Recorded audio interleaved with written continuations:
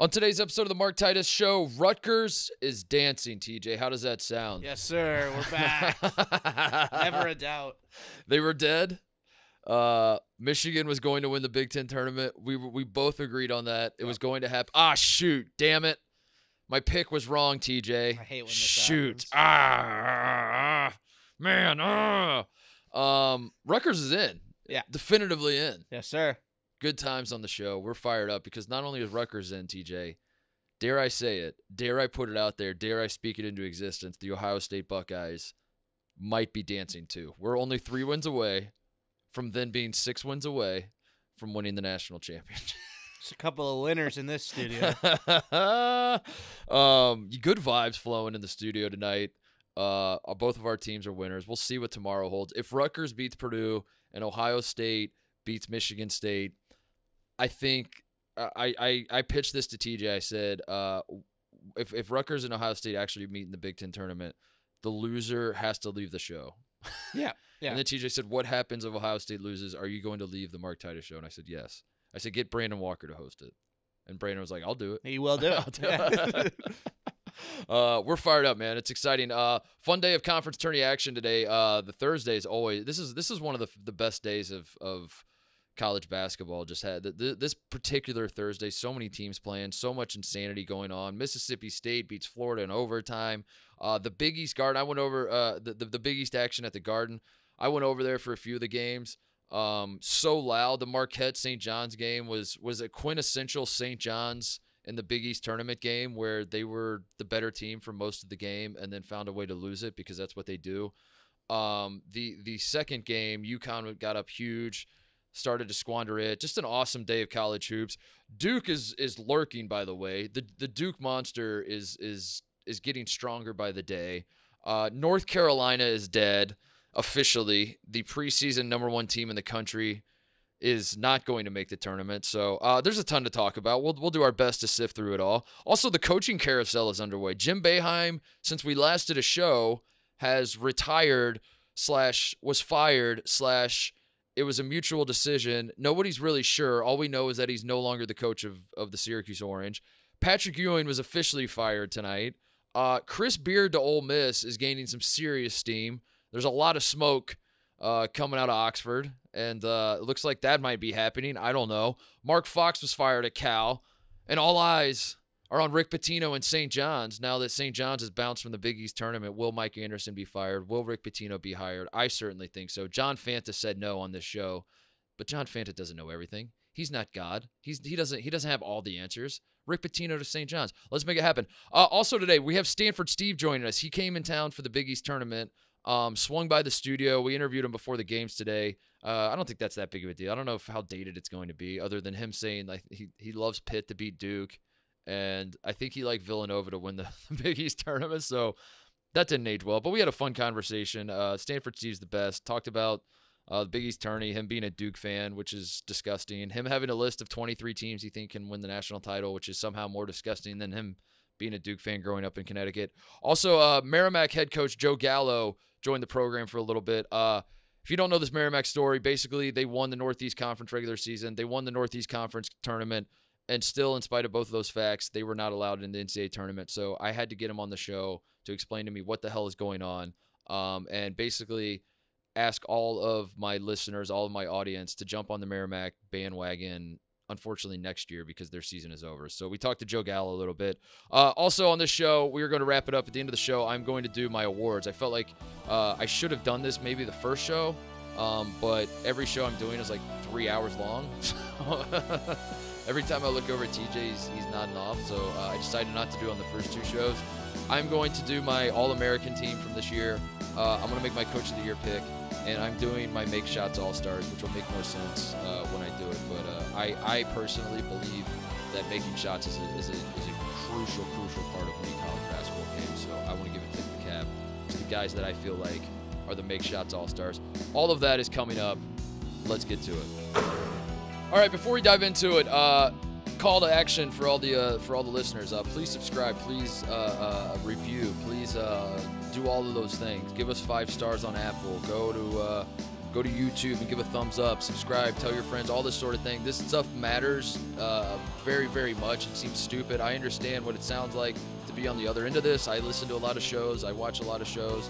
I know what it's like for the host to say, please help us out. But I'm going to do it to you anyway because it does make a massive difference for us, and I would greatly appreciate it. Where are we? I've been getting some questions. Are we on Google Podcasts? People want to know that. I don't think so. Spotify and Apple are the main two that we use. Yeah. I can certainly look into it, though, if people use I don't know. People are asking me about Google and, like, Stitcher. I don't know. How many podcasts? There's too many podcasts. Yeah. There's too many podcasts. There's too many podcasts in general. But anyway, help us out, and we'll try to help you out, I guess. We'll look into I don't know. People want Google, I guess. I also have seen people wanting you to lean into Big Cat's suggestion of the Mark Titus. Well, I mean, if the Buckeyes keep playing the way they are, I'll lean into. I mean, part of the reason I didn't like that idea was because my basketball team is dog shit. But if we're gonna keep winning, this has been a delightful surprise. Yeah, I'm losing my mind around this office because, like, as we know, not a lot of people here follow college basketball super closely, TJ. So I'm getting questions from people as I continue to get excited about Ohio State winning. I'm getting questions around the office like, is Ohio State good? Or is Ohio State going to make the tournament, all that sort of thing? And I have no other way to describe it than to say we're a good team that loses games. And then they look at me like that doesn't make any sense. And I go, I know. It doesn't. I don't know how else to explain it, though. We are a good team. We just lose games. Now all of a sudden we're not losing games. I don't know what tomorrow holds against Michigan State. I'm not going to worry about it. I'm just going to celebrate the fact that we are still playing. We are still technically in contention for a national championship, as is Rutgers. You're in the tournament, though. I think so, yeah. I'm guaranteeing it. It's a fact. But at the same time, why? Like I had a few people ask me, are you going to reimburse them for like losing their rent payment because they listened to the show and heard you say that Rutgers is dead and it's over, and and then we both said Michigan's winning the Big Ten tournament. I planned on hedging my happiness because that is true. The team looked dead for the last 3 weeks, but we're back. Derek Simpson's a freshman. He's Geo Baker reborn. Yeah, the Big Ten tournament's been wild so far. Crazy. But until Minnesota lost tonight to Maryland, the lower seeded team won every single game to start this tournament. It's March, which is pretty indicative of that conference, because that's what I again, it'll drive you crazy, but like as a guy who's an alum of the 13th seeded team in the conference, there's not a team that, like, if Ohio State was or any other team, I'm just using Ohio State as an example because we're the 13th seed and we're the worst team left in the tournament as in terms of seeding. There's not a team that you would stack us up against where I'd be like, we have no shot. I mean, if we play, same. You know what I mean? Yeah. So that's what, like, I'm like kind of leaning into it and like know that it's absurd for me to expect Ohio State to win 5 games in a row in 5 days and make the tournament. Like, I don't actually expect that. But then also I'm like, why not? Yeah, we could beat Michigan State, and then who would we play with? If Purdue beats Rutgers, we can beat Purdue. We could beat Indiana. We could beat, and that's what kills you, TJ, is the hope. Iowa's the only team I don't want to play, if we're being transparent. Iowa? Yeah, they break us. I don't know why. They somehow score 80 against us every time. You're welcome. You don't have to play Iowa. Yeah, Take care of business. We did that for you. Yeah. The Garden was awesome, man. The being over there is. I think I talked to Steve a little bit about it, but. You know, we had Fanta on and talked to him about it, and I don't know. I can't say enough about how awesome the Big East tournament is. It's the electricity that's in that place. Before the Providence UConn game, it was nuts. I tried to meet a couple friends from Fox who were stepping away from their work duties. I won't name names, but they were like, "Hey, meet me up here at the concourse level, and let's have a few beers together before this game tips off." And I tried to go meet him, and it was just absolute pandemonium. Just like the so many fans, so loud, so drunk. There was a fight between Providence and UConn fans. The cops had to, I guess they arrested would be the word I'm looking for. Some people that were fighting in the concourse before the game even tipped off. This is like what time did the game tip off? Like 2:30 or something? Yeah, on a Thursday in the middle of the day. Mm-hmm. It's Big East basketball. Yeah, it was incredible. I didn't go to the Creighton Villanova game tonight because we had to record, so I can't speak to that environment. But I'm really fired up about tomorrow. It's going to be awesome. So Yeah, it's been a great day of hoops, and I don't know how much we really need to talk about because most people listening like already Friday's probably already started, but I guess we can talk about the teams that lost and the teams that are dead, which is like North Carolina. That's kind of a big story. Never in the history of the sport has the number one team entering the season missed the NCAA tournament. Them and Nova. Final Four missing the tournament. You have two Final Four teams that missed the tournament outright. Villanova, I feel a little worse for because Villanova, you started talking yourself into by the end of the season. Justin Moore gets healthy again, and it felt like they're towards the end they were starting to put the pieces together a little bit. North Carolina, at no point in this season has looked like a good basketball team. At no point. North Carolina's entire if you were talking yourself into North Carolina at any point in the season, it was because of what happened last year. They've shown no signs of life ever. They beat Virginia. That was like their one decent win, but even that was, this Virginia team's not the greatest team in the world. So I don't know. Like North Carolina has not looked like an NCAA tournament team at any point all season. So the conclusion is not exactly a surprise, but there always is. In the way I talked about Michigan, expecting Michigan to win the Big Ten tournament, just because you felt like you've seen that story before. Because of last year with North Carolina, your brain said there's a 99.9% chance they're not going to flip the switch, but I don't know. What if? And tonight they did not, and it's over, and they're dead, and that's that. And I don't know. So, it's like, on the one hand, this is crazy that the number one team preseason didn't make the tournament. On the other hand, it's like, yeah, no shit. They've been this way the entire season, and we're not surprised at all. Brady Manic effect. Get Brady Manic an NBA contract. Get Brady Manic an NBA contract. Similarly, Jim Boeheim retiring. So that happened yesterday. We have not done a show between last show and now. Boeheim is retired. The fact that he lost, we talked with Steve a little bit about Boeheim, but the fact that he lost in Greensboro on a last-second shot, the fact that his post-game press conference he was a little cantankerous and you could not have had a more perfect way for Jim Boeheim to go out.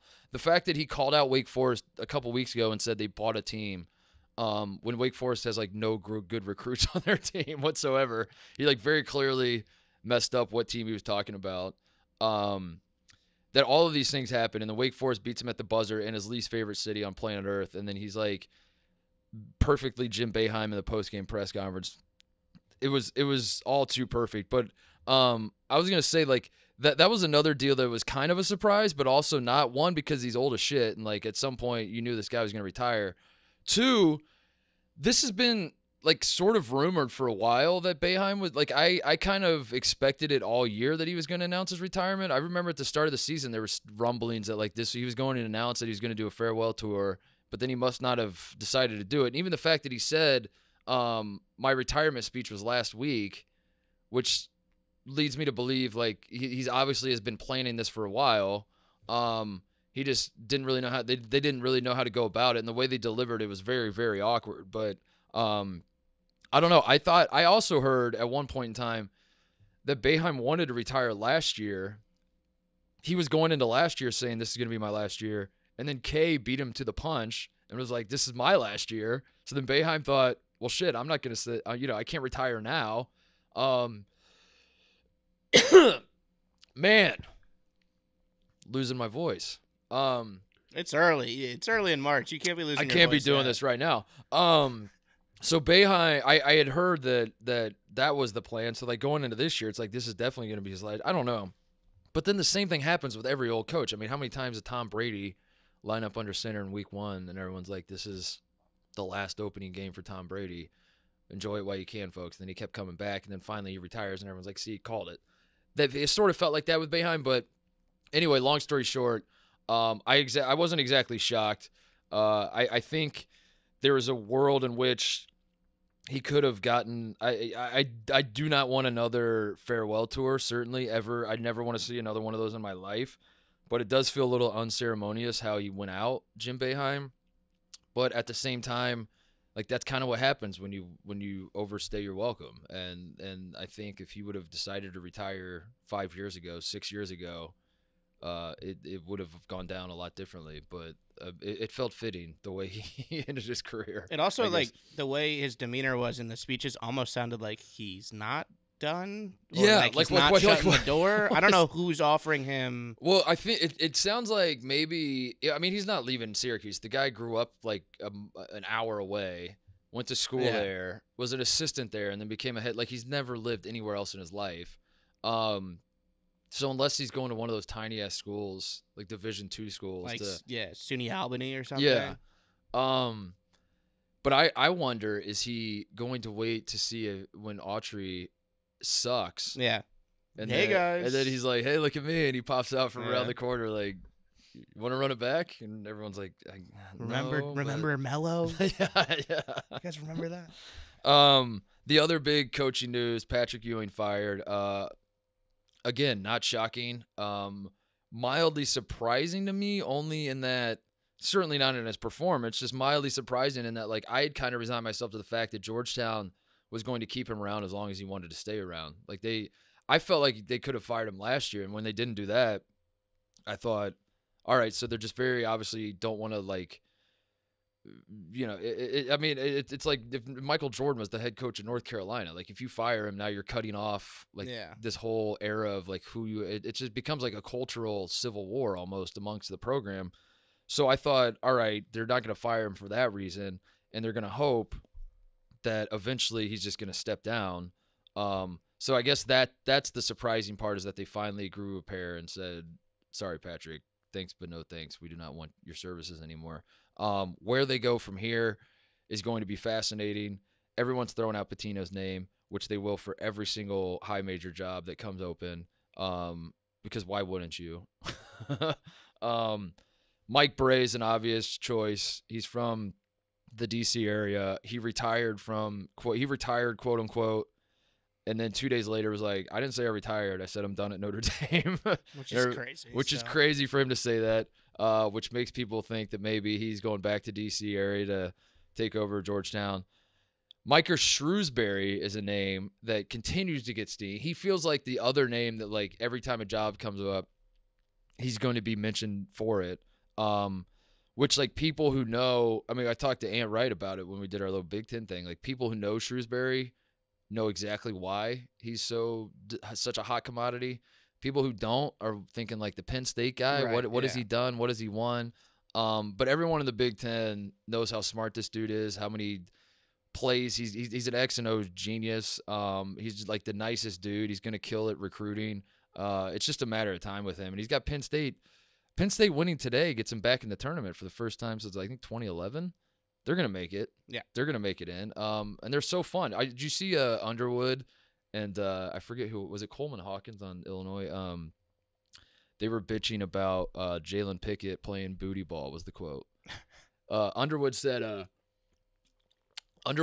that Jalen Pickett just basically backs people down and then waits for a double team and then kicks it out to a shooter, and that's Penn State's offense. Yeah. And then if he doesn't get double teamed, he just scores. And Brad Underwood lost his mind in the post-game press conference and said, when Jalen Pickett's playing booty ball, there's nothing we can do to stop him because he can just dribble and back his ass down on it. And booty ball is a great term for it, though. That seems like a coaching issue. Yeah, I know. What are you supposed to do about this guy playing this specific way? But it feels like if Penn State's smart, they, like, take that and run with it and, like, make booty ball shirts. Booty ball, yeah. NIL deal. NIL deal for booty ball, dude. So, yeah, Georgetown will be fascinating. Like I said, St. John's, I think people expect to come open. We do not have, as of this recording, we do not have word on Mike Anderson has not been fired yet, but I think most people think he's going to eventually. And then the other coaching news is Chris Beard to Ole Miss feels like it's happening, which the second Texas let Chris Beard go, and then the charges got dropped. I mean, anyone with multiple brain cells knew that this man was going to resurface somewhere, whether you like it or not. Like, this is the current climate of college sports, where it's like, I don't know, anything goes, I guess. If you can coach a ball team, you can find your way back to a sideline. And if he was going to come back, he was going to come back to an SEC school, and Ole Miss makes so much sense. I'm curious when they're going to announce that this is happening, though, because I think This reminds me of when Indiana fired Tom Crean. I'll never forget it. The opening Thursday of the NCAA tournament, the first game is getting tipped off, and I swear to God, Indiana was like hovering over the button, waiting for the ball to go in the air. That was the one shining moment. Is the ball is tipped? Yeah. Tom Crean is fired. And the second the ball got tipped, they hit the fired button, and they did that because they knew that like it was gonna just slide, like no one was gonna talk about it. Everyone's now watching the basketball games, and everyone like I remember when it happened, I was like, shit, Tom Crean was fired. I guess I'll talk about that later, but like I'm locked in on the games. And then by the time it comes time to talk about it, you're like, well, I don't. It's that was 3 weeks ago. I don't really care anymore. And then you just kind of you bury it. I think that's what Ole Miss is waiting on. I think on Thursday the first game's gonna get tipped, and then they're gonna say we hired Chris. Oh, they're like whisper it. Yeah. By the way, we hired Chris Beard. Okay, anyway, enjoy the NCAA tournament, everybody. Maybe they wait for the moment Texas is either knocked out of or wins the Big 12 tournament. It's like, hey, you won. They troll. And by the way, we hired Chris Beard. Nobody paid attention to this. Congrats to Texas. Yeah, that's. But I don't know. I don't know if I love this move for Chris Beard, by the way, which I don't know. I really. I say this, I'm not proud to say it. Like I do think he could have gotten a better job. Like I don't. It sucks that that's the reality that we live in. But I really think like he could have taken a year off and then got a much better job because everyone would have forgotten and everyone would have not cared anymore. And that's just that's a sad reality we live in, I guess. But I'm just excited. You haven't interacted in person with Ben Mintz yet. I'm excited to see his spin zone on how he celebrates this hiring without doing anything offensive. Because he's going to be like, of course, he's going to be jacked up. Of course. I asked Brandon if we should have Mincy on the show if Beard Ole Miss goes official, and he goes, if Ole Miss hires Ben Mintz to be the head coach, you should not have Ben Mintz on your show. So I guess that won't be happening, or else Brandon will, Brandon will kill us. Brandon will bang down the door and turn the show off. So, that's about it. I don't know. There was a ton of, like I said, there's a ton of games we could have talked about. With Clemson playing their way back into the bubble conversation, certainly fascinating. Clemson has some terrible, terrible losses, but it's just been a weird. That is a perfect way to explain what kind of college basketball year it has been. Is that the Big Ten is not even that good, and Wisconsin was the 12 seed in the Big Ten tournament and somehow was still in position to make the NCAA tournament had they not lost to Ohio State in the first round of the Big Ten tournament as a 12 seed in a not great conference. Meanwhile, Clemson was a 3 seed in the ACC, and only just now by beating the hell out of NC State are they sort of back on the bubble. I still don't think they're going to make it, but they're back in the discussion, and if they beat Virginia, maybe they're in. I don't know. I don't know. I'm not a bracketologist. I don't know how people do this. It sucks that it feels like nobody respects any bracketologists anymore, by the way. Yeah. Like there's not a single guy that's like respected anymore. Like if I don't even know whose name to mention. If I mentioned Lenardi, if I was I just looked up Lenardi, says he has Clemson out, we would get just a flood of tweets at us like, dude, who gives a shit what Lenardi thinks? He doesn't know shit. The real guy you got to listen to, And it dawned on me there's like nobody that people like. Yeah. There's kind of like there's not like a. Also, like what bothers me is that all day, every commercial break, every media timeout, they come back with like the bubble watch. Yeah, and it's the same one that was released like Wednesday at 11 a.m. and like 30 teams have gotten knocked out of the conversation since then. But it's still like, oh, Rutgers and Mississippi State are on the bubble. I'm like, I think we're gonna be okay. Yeah, I think it's gonna be all right. Yeah, you guys are definitely in. Yeah. On my bracketology, I have Rutgers definitely in. I have Mississippi State probably in too, unfortunately. But on my bracketology, I have Ohio State in. So. Let's go, TJ. Let's go. Nobody wants to see the Buckeyes hot. That's all I'm saying. What else? What else happened today that I'm missing? That I mean, DePaul almost did something amazing. DePaul, yeah. That would have been something. That was, like I said, like that about St. John's. That felt like a perfect DePaul today in the Big East tournament felt like DePaul and St. John's personified. Like that is who these programs are. Is like they can give you enough to get excited about possibly maybe turning a corner, but they will never turn that corner ever unless they hire Rick Pitino, both of them at the same time. That's the only hope they have.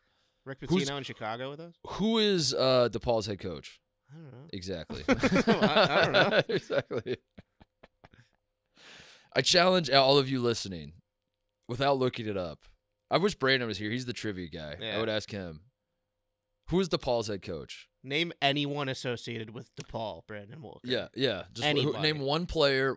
Name one player in the last 15 years at DePaul. Name one head coach in the last ever, other than Ray Meyer. I don't know.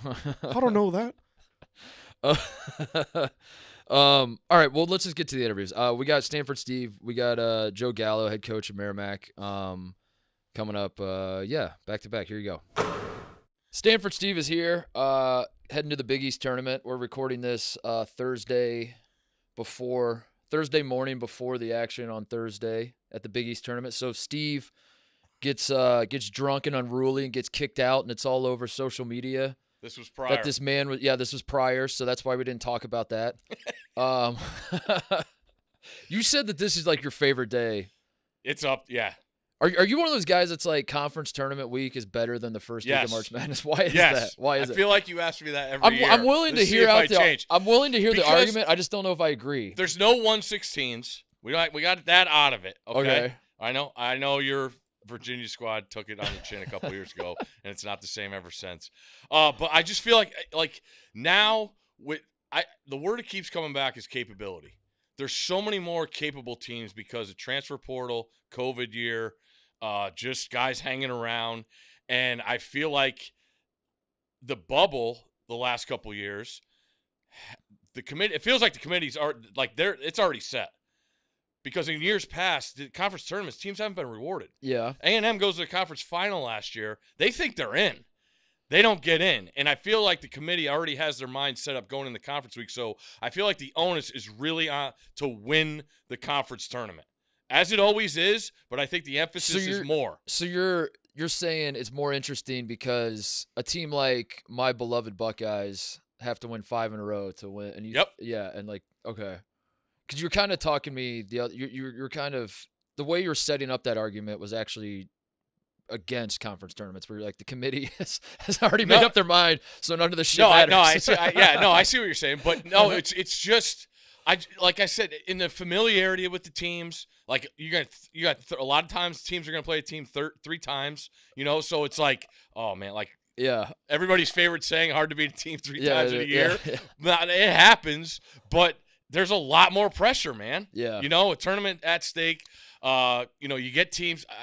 I think Syracuse is one like that close yesterday, but you get a team that has, one of those zones in a one and done format, man. That has just been so different. You got guys have an off night shooting. How do you respond? Because that's the key in March. You got to win a game when you don't play well. Yeah. And teams, they just can't do it time and time again. We've seen top teams drop from it, and then we've seen these younger teams or these teams that haven't been healthy all year gain this confidence, and as the stakes get higher, they play better, and it's just awesome to see. You're a basketball guy. I've never understood this. Like every time I talk to you about like your background, it confounds me as to why you became a football guy. Like you were a great basketball player. You obviously love basketball. I do. What the hell happened, Steve? Why did the football people get their claws in you? I hate that. Like why did you not go the basketball route? It was we were done growing. There was we saw the finish line. You looked around and we saw the finish line at hoops. You were watching NFL games. You're watching NBA games. Yeah. You're like, which one has more 6'4" white guys? No, it was you're a senior and then there's freshmen coming in from other cities. You're like, oh yeah, Jim Calhoun's looking at him. I'm like, oh, he should be. Is basketball? You like basketball more than football though, don't you? Say it. No. All right. No, I'm not gonna get that there. All right, we'll cut that. All right. Why the Big East tournament? Why are you here for the Big East tournament if you're a Stanford guy? Why aren't you out? It was the thing to do. Like I came back from college in 2000. my buddies, started, that didn't go to college, had money in their pocket, and it was the guys' getaway.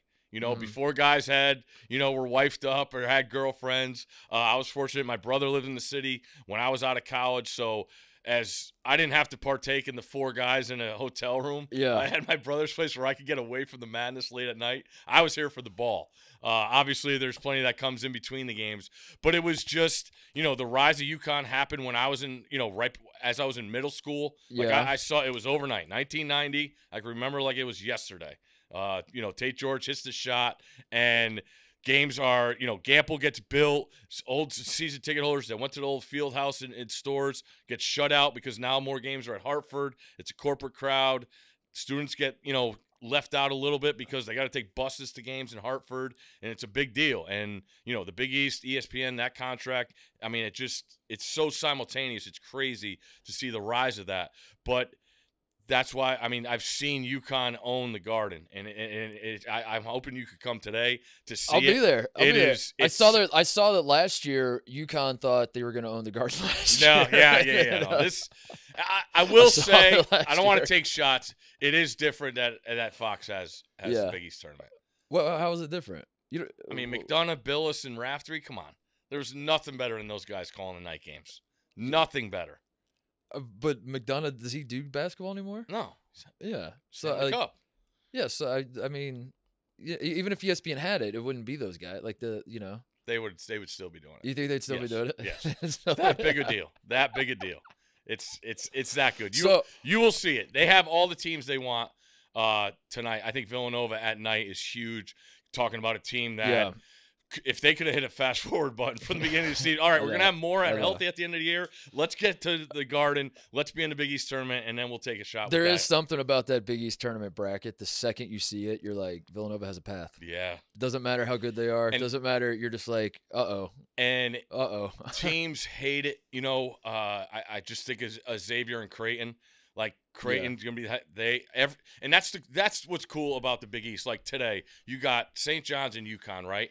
If St. John's is in that game with Marquette, UConn's cheering for St. John's. Yeah. And tonight, the whole building's rooting for Villanova. So what's the sorry Creighton? Nice story. Well, I was gonna say Omaha. what's the pecking order of like is UConn the Duke of the Big East? Because it felt that way last year. They are now. Like no other Big East team is gonna ever cheer for UConn under any circumstances. I think. Do you think? That. But then I felt like Villanova People feel sorry for St. John's because they've been so bad. I feel like Villanova should be that though. Villanova should be the team that, even though Villanova is the underdog in this tournament, like you have to have PTSD if you're every other Big East school where you're like, I don't give a shit if they're the 6 seed and Creighton's the 3. If I'm watching that game tonight, I do not want Villanova to win. They've won too much. I think I need a little more from Nova. All right, a little more. All right. UConn run has been. What longer. This is a very self-aware comment, so don't interpret this as a shot. We both have like 12 teams we love. Like in terms of like you're known publicly as Stanford Steve. It's literally in your name, and yet you're like a UConn guy. Yet you love Duke. Yet you love. So what is the? Again, this isn't a shot. I'll tell you right now. No. This is the me other too. team is Ohio State. You like Ohio State? I do. I was trying to do the math. Was it 2012 that brutal loss in Newark to Kentucky and Brandon Knight? That was 2011. Yeah. Last game of the day. It tipped off at like 10:19 p.m. or 10:50. Eastern. Yeah, it's probably 10:50. It was man, that was brutal. Yeah, it was brutal. Yeah. That was the first year after I graduated. Favorite Ohio State team besides when you were there. Sullinger's team blows the lead in the Final Four in New Orleans. Yeah. Just wanted to see them get a shot at Kentucky.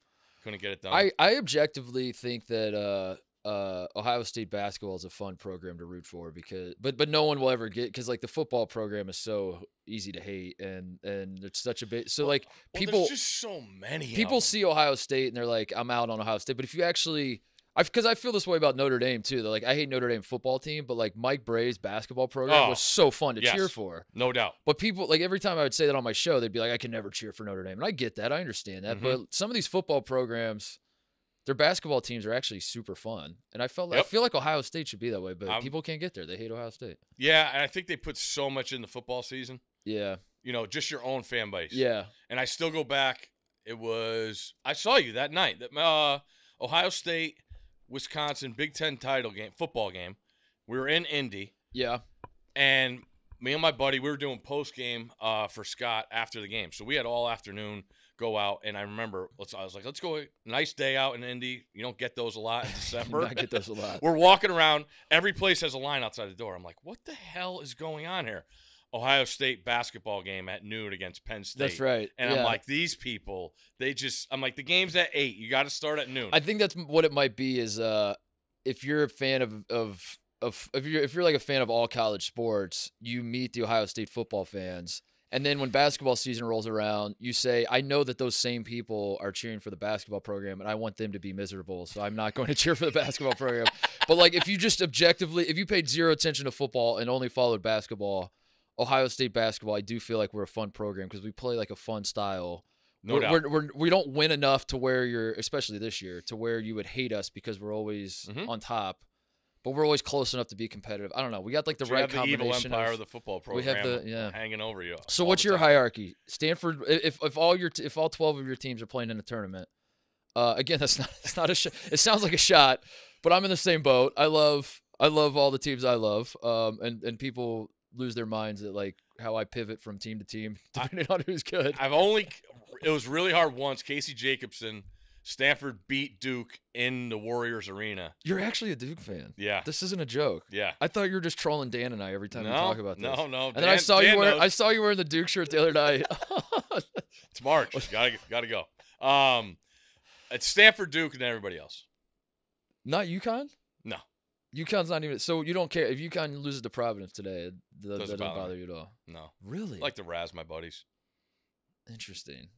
It's good to have them in the mix, though. Like, yeah. When they weren't, I mean, even the conference too. When they were down, it's just not the same. They bring an element that is totally different. And what's crazy is those two runs with Kemba and Shabazz, just like only they could pull those off. Yeah. Like I was going through the metrics this year.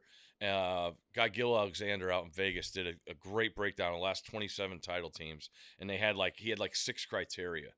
And 3 of the outliers were 2014 UConn. Yeah. Like weren't even. It was like field goal percentage, defense, a coach that had Sweet 16 or better experience. Mm-hmm. Kevin Ollie didn't have any, and it was like field goal percentage, offense. And they weren't like it was. It might have been 4 criteria, and that 2014 team just. So at any point in time, have you cared about like was there a moment where you like pivoted away from caring about UConn? Because it sounds when I went like out to school, it was different because like watching them, then that's when they got really good. But when you were growing up, you cared about UConn, or was it just like a team that? No, my dad was a big UConn fan, and he might have chased me out of the house when Leitner made the shot. That was. So you've been Duke forever. Oh yeah. Why? Explain that. You're a nice guy. You're a good dude, Steve. Like I don't understand how this happens. I don't understand. The first you're one. Just a contrarian. You just want to be an asshole in school. Is that it? I remember Georgetown, Villanova.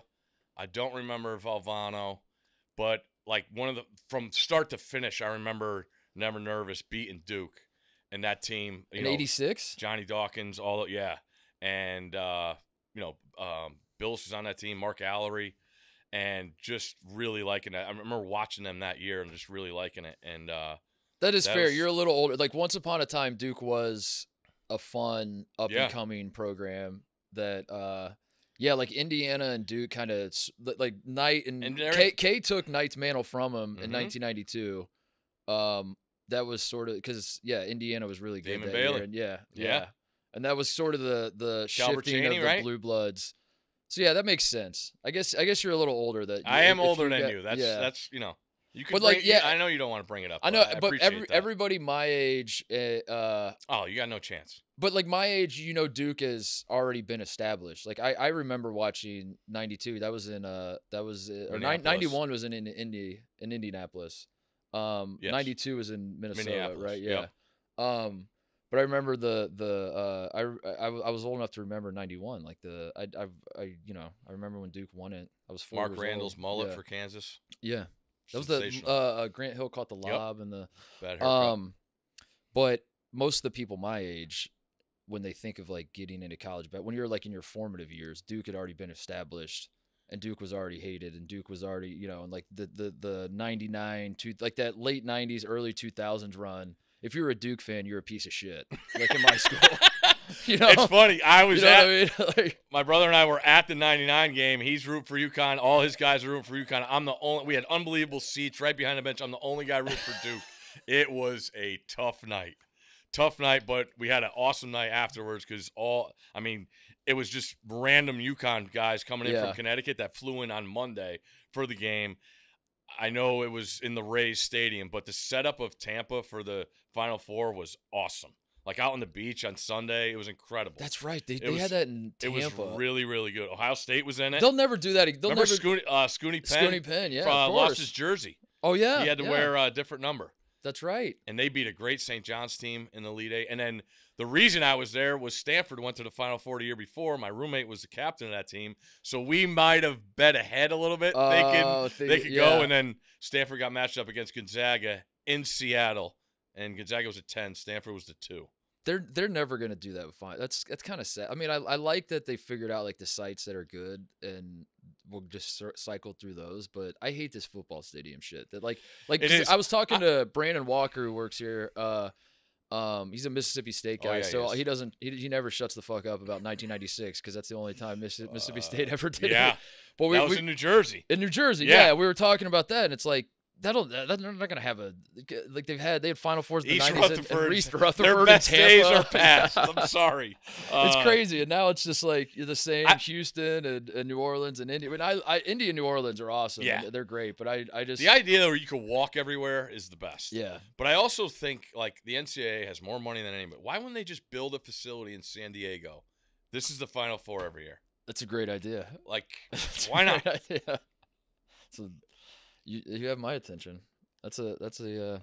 I mean, your roots now are in California still. So sorry. I'm moving to Chicago though, Steve. I know. Do you think I'm gonna get fat? Are you good with the time change? I think it's gonna be a great time. Have you adjusted? I actually I love watching football on the West Coast. I hate watching basketball on the West Coast. I hate the like 4 p.m. the 3:30. The Big East games will tip off at 6:30 Eastern, so it's 3:30. Where I live, that's brutal. That's absolutely brutal. What'd you do with your surfboards? They're still on my balcony. I got 2 of them. Ask me how many times I've used them. Flip flops. They got dust on them yet? Football is awesome though on the West Coast, right? Waking up at 9 a.m. for college football. That's the only time I hate it is when it's Ohio State, Michigan, and the 9 a.m. kick when it's like I gotta be ready for war at 9 a.m. That's a little early. That's early. But when I'm just rolling out of bed and throwing on like a random ass Big Ten game at a noon kick, that's perfect. I'm making some eggs and drinking some coffee. The worst was being in college out there though, for NFL. Because, like, even the Sunday night game, it's over at 8, and you're like, oh, shit. That's true, yeah. I got to do work now. Yeah. That's what kind of sucked a little bit. And if you're a little hungover on the Sunday morning, maybe you got no chance. Yeah, you got no chance. You're missing those 10 a.m.s. I'm fired up for Central Time, though. I think that'll be perfect. It's the best time zone. I've never lived in Central Time. Best time zone for sports. Yeah. That 1 hour better than the Eastern time zone makes all the difference in the world. A lot of chatter that I'm going to get fat again when I move back to the Midwest. That'd be good to see. Yeah. Yeah, I like people have like a visceral reaction to seeing me now. I found like especially now that I've come to Barstool and we're pumping out like videos and clips and everything. People like lose their minds at how skinny I am. They're like fucking angry. It's like the number one thing. There's like a pool around the office. Hey, you have to go ask Mark. You have to go ask Mark if he's eating lunch today. Yeah, dude. So I feel like it's just gonna naturally happen when I get back to the Midwest, but I don't know. I don't know. We'll see. Question for you: if we had a snake draft, me and you, teams to win the national title, who you? We can do it. You got first pick. You just want to do it right now? Oh wow! Okay. We can just do it. Like we don't have to hypothetically do it. We can just do it. All right, you go first. I don't have next 2. Okay, so first of all, before we start, for the people listening and not watching this, Steve has a note card, so Steve came prepared. So this is kind of I bring it everywhere with me in March, just so you know. Lest anyone thinks that he just came up with this idea off the dome, he like researched he put all his notes together, and he sat down here. As I have no notes, and I don't even remember. I don't have any notes. I have teams written down. All right. I do it the first week of February every year. All right, I just go through teams that can win. I'll let you take first pick since you're the guest. I knew you were gonna do this. I went and saw Houston in person 2 weeks ago in East Carolina. I love them. There's just something that's different. I don't think this is their best team. Doesn't have to be. But, like, I know. Doesn't have to be. You got to be better that's than. what, you know, in college basketball, it seems like that's how it works sometimes. You get these teams that are hype, and it's like the guys that trickle down, hang around. Samson came on the show the other night. They've had 4 new starters 3 years in a row. That's crazy. Wait, really? Yeah, because the starters are like, you know, they've played a ton, but yeah, he's had 4. I didn't realize that. Yeah. So you're out on Houston. It's about the matchups, man. I hate doing this before the bracket. I hate it. You're the one that brought it up. I know. And the Clark injury kills me because I would take UCLA if I knew Clark was healthy. I agree with you actually. I think UCLA was when we did the Pac-12 tournament preview earlier this week. I said that you're just kind of waiting. You were waiting all season. You felt like UCLA might be the best team, but unfortunately the Pac-12 stinks. So you're kind of like questioning what are they going to look like when they play like an actually awesome team. And then everybody just brings up them getting beat by Illinois and Illinois would have beat anybody in the country that night in Vegas with the way Shannon played in that game. But then the way they played against Arizona, you're like, yep, okay, I've seen it. Yeah. They are the best team. And then, Clark's out now. And the Alabama Cloud, I can't take them first overall.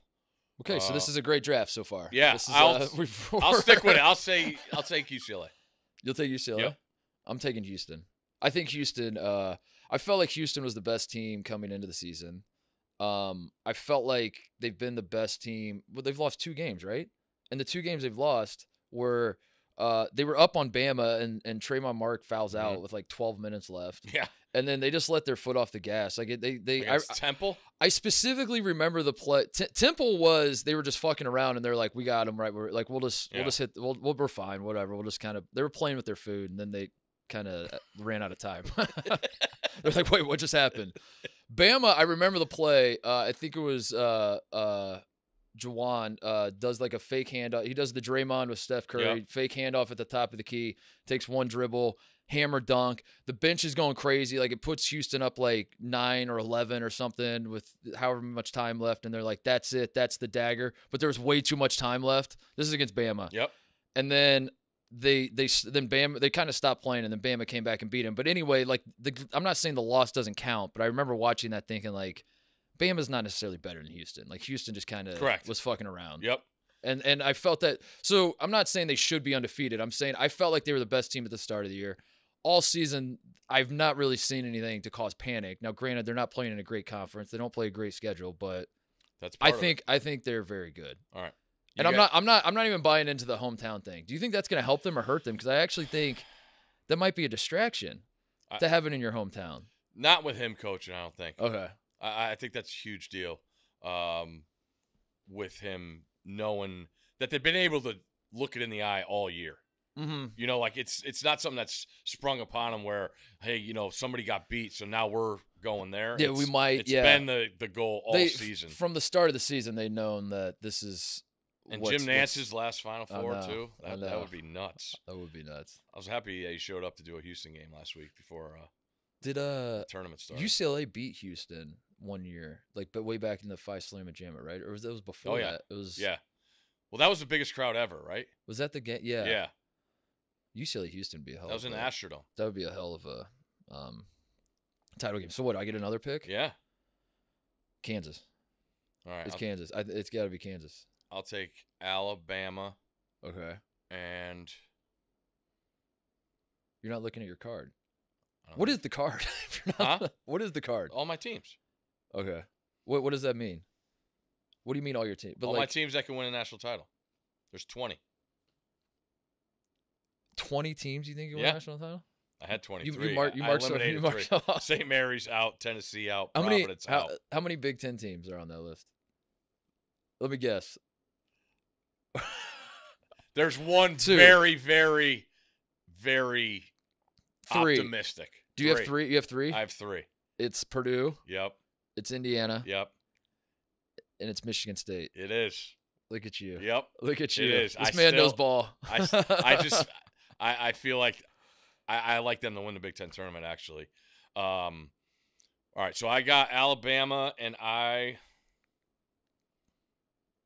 take Texas. Ooh.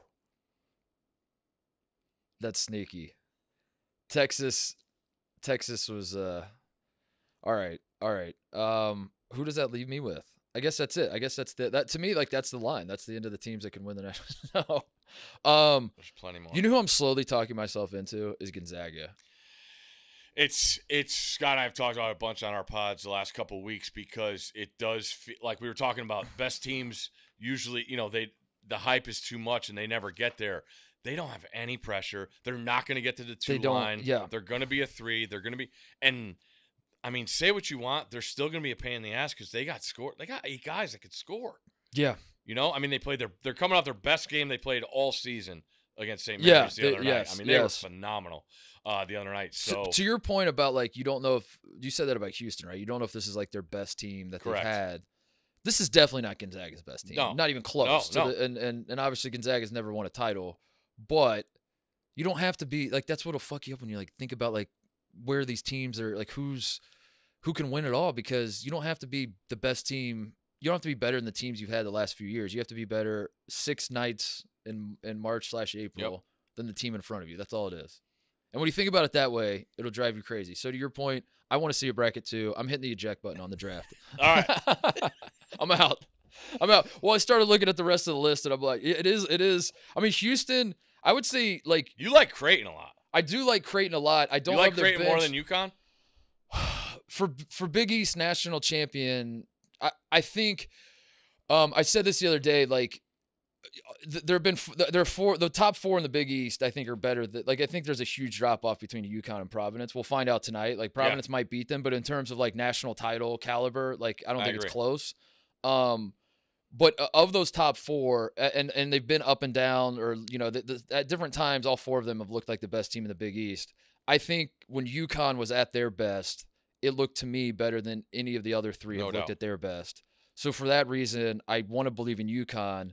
I don't trust Tristan Newton that much to do it 6 times. Like, that's the other part too, is you look at UConn, and as you said earlier, with Kimba and Shabazz, and they kind of have, when you see that uniform on that stage, you think that has to follow a certain formula. Yeah. And this team does not follow that formula. Ipso facto, I don't want to believe in them, but that's kind of an irrational way to look at it at the same time. It gives me like a baby Okafor, Ben Gordon feel. Yeah. Because of Hawkins and Sanogo. Like, I know Sanogo's been there a ton, but Hawkins, like, I keep thinking about him. I had a chance to watch him at DeMatha in high school, living down there, and I'm blown away by him.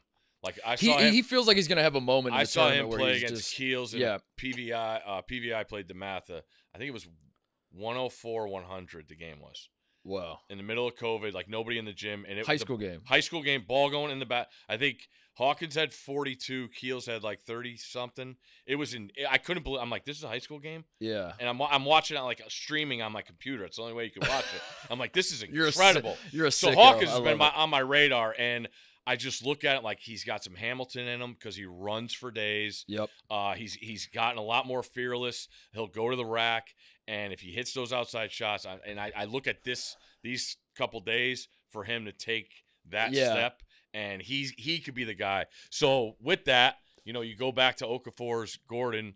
Talik Brown was not a scorer. That's true. The point guard That's on true. this team, but That's he true. did all the shit nobody else wanted to do. We got to stop looking at the Kimba Shabazz model. Correct. And go back to the Yeah. Okafor Ben Gordon. The All really right. talented you got. The team that had The team that beat the team Duke that had the in best player in 04. the country, the team that had another top Yeah. whatever pick. Yeah, I like Creighton a lot, but my mind goes. I was in Maui for Maui Invitational. Creighton loses in the championship game, and I walked away from it thinking, like, this team is really really freaking good. They might have the best starting 5 in the country. Don't love their bench, but I don't think they're terrible. They're just like, it's an obvious drop off. No, But you need 2 guys. I cannot get Ryan Kalkbrenner out of my head. Against Arizona, they're down 3, I think it was, in the championship. They draw up a play, and Kalk gets the ball wide open from 3, pump fakes, takes one dribble inside the 3-point line, and then goes, "Fuck, we're down 3." I needed to shoot that. Yeah. And then picks the ball up, and I think, I don't know. It just I just see that, and I think maybe they can't handle the. I don't know what it is. Are you soft? Or are you? I don't know what it was, but it was like that's basketball not IQ. the basketball IQ. Like I'm scarred by that play. I'm scarred by that play that like that felt like a March moment, and it just fell apart. So I don't know. And that was in November. That was in November. I can't get it out of my head. I'll never forget it.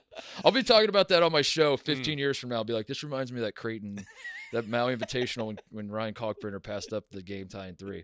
But no, their starting 5's awesome, and I'd really like to see McDermott do yeah, well same. in And they played too. defense for the first time under like it's one of the first Creighton teams that's like not winning. Afraid. Yeah, not afraid. Yeah. Bend your knees a little. Yeah. I don't know. The Big East is interesting though. I want to talk myself into Marquette. I don't know. They just feel like the ultimate overachiever all year. Are they a good story or a good team? I don't know. Both maybe, but both. I'm interested to see what they do this weekend. I mean, they're not even the favorite to win the tournament, but again, that goes back to UConn being here and Creighton on the other side of the bracket. So I want to see what they do with the stakes a little bit higher in a tournament, sense. So I think they benefit a lot from being that team in Milwaukee where nobody wants to go in the regular season. Yeah. Exactly. And they love it. Yeah. They should. Yeah. It's a good vibe to have. Xavier too. All right. So who else is on your list? Go through your list. I want to hear the list. I have one in the Mountain West.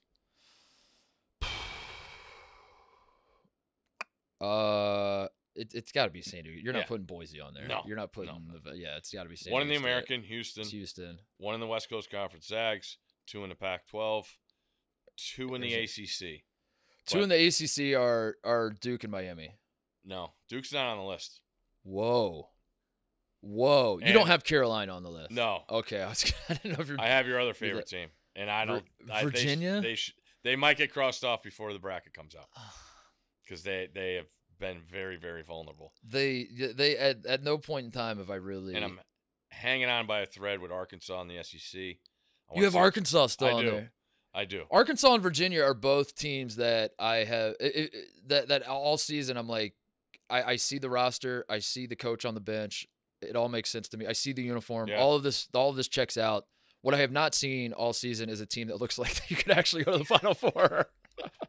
It's like so true. You know what I mean? But that, it's like I'm hanging on by a thread because I think they can win an SEC tournament. Yeah. I really do. They're in I that do bottom too, half.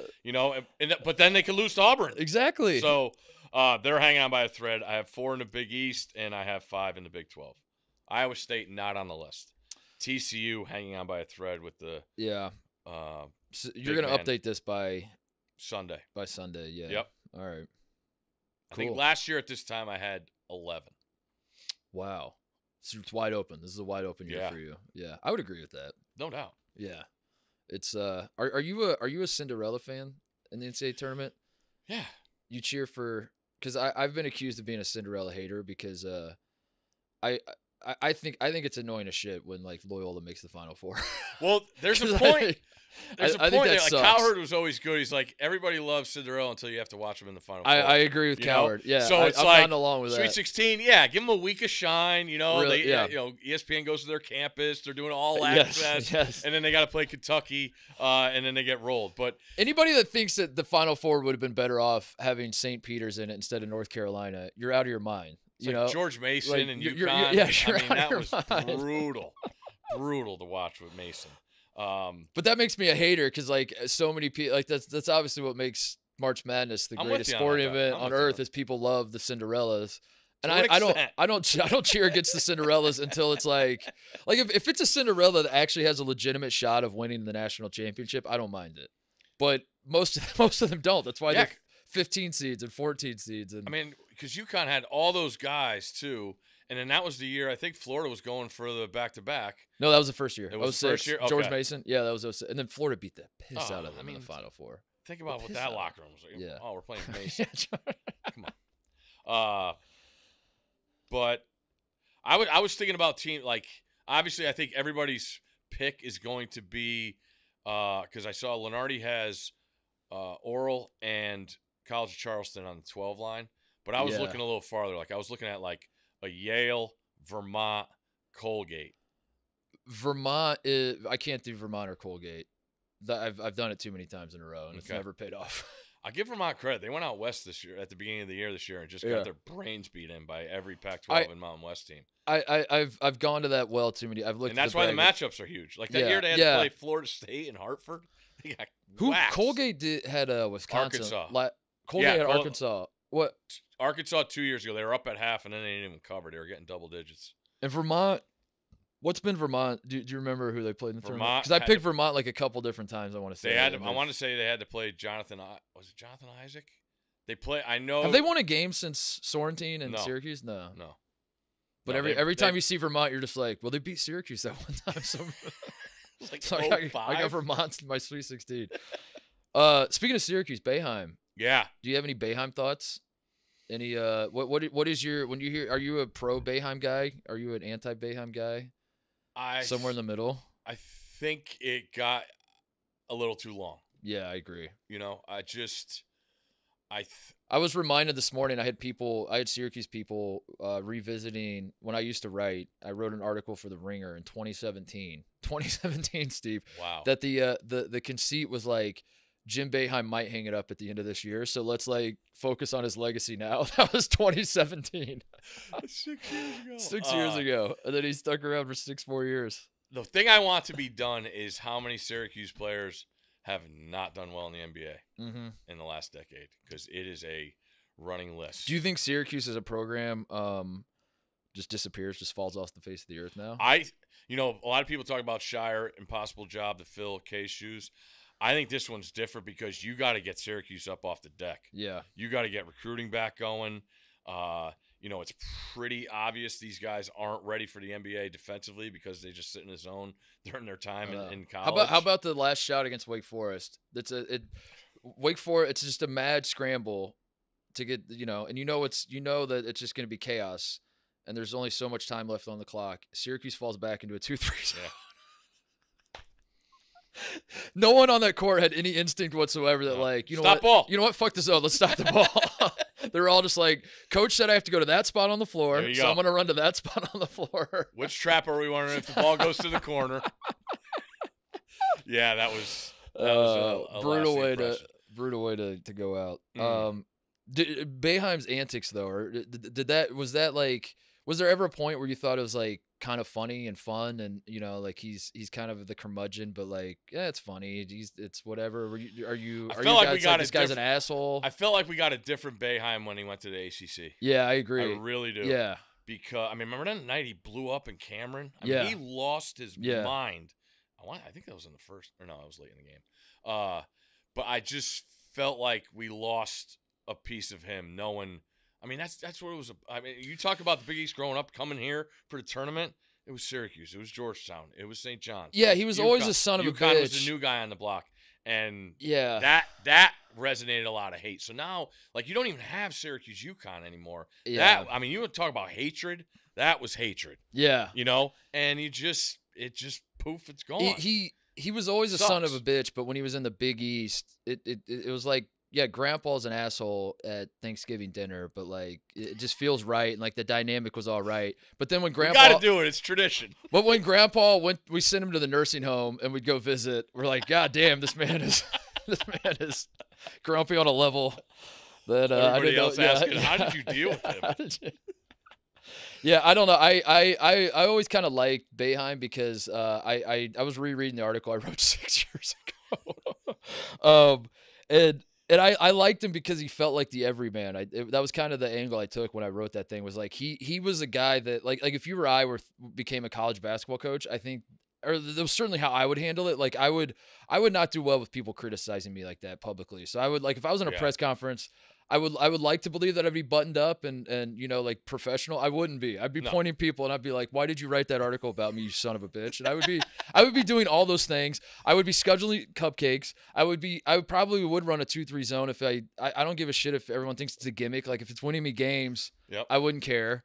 So like some part of him, for all of his flaws, when I would watch him, I would say like, I want to hate you, but also I realize if I was put in your position, I would probably do a lot of the similar things. No doubt. No doubt. That made him sort of likable in a weird way. 13 and 16 Final Four runs were just out of the blue. Yeah. And that's credit to him, though. I am curious, though, because I think the ACC, I think Cuse being in the ACC is fascinating in the sense of just like what happens with conference realignment. And I'm not ready to throw dirt on the ACC's grave as a whole, but like the ACC sucks. Like the ACC basketball is not in a great spot, obviously. And I don't know if this is like a blip. I don't know if this is, you know, you want to pretend like it's going to be fine because of all the brands that they have there. Yep. But I mean, and non-brand, like I thought Virginia Tech was going to be good this year. Yeah. They were one of the biggest disappointments to me in the country. But with the way things are going, and like all of a sudden the SEC cares about basketball and they're investing heavily in basketball, it's like I don't know that we can necessarily say that the ACC is going to survive. And with the Syracuse in the ACC, I don't know. It's going to be fascinating. It's going to be fascinating. So, anything else? What else we got to talk about? What do you got? Are you going to all 4 games today? Yes. Are you going tomorrow? Are you going to like all tomorrow night? Tomorrow? Are you in town or no? Yeah, I'm going today. I don't know which ones we're going to because the Buckeyes play. Yeah, we gotta see how the Buckeyes. I know. So I might bounce back and forth, but don't edit this. We gotta talk Buckeyes. Yeah. Yeah. Well, thanks for doing this, Steve. Absolutely, man. Thanks for anytime. Thanks for stopping by. Good to have you on the East Coast. Yeah, it's for a little bit. Remember when you used to ask me to come on SportsCenter all the time? Yeah, that was fun. Yep. What happened there? I couldn't keep track of. Where you were working. You know what happened? You know what the story? You probably do remember this. The last time you ever texted me, hey, you want to come on tonight? I was like, absolutely, yes. That day, the Sean Miller stuff broke with the DeAndre Ayton wiretap. And you called me like an hour later, and you're like, hey, listen, so you're not gonna be able to come on tonight. And I was like, yeah, Steve. There was no world in which I was not gonna come on and just like go nuts about the wire, all that kind of thing. Yeah, and so when you were a little bit of a loose cannon. Now you're all grown up. I am all grown up here at Barstool Sports. You know, nice, respected, journalistic. Good to have it. I'm sure all the kids are good. Be honest. You can be honest. I can take it. I honestly can.